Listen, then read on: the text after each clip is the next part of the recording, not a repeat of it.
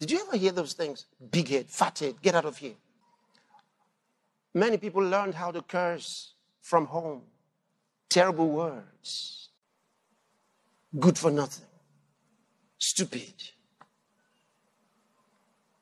The guy is just 5 years old. He's already been told by his father, you are mad. I said you are mad. And then they wonder at 15, he's doing crazy things. You see, you programmed him for madness when he was 5 years old.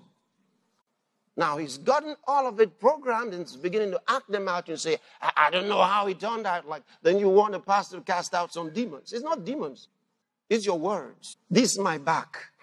This is my back. This is my back. You see, you're programming your back already. Your mouth is the edge of a weapon. You got to use it right. Don't use it to destroy yourself.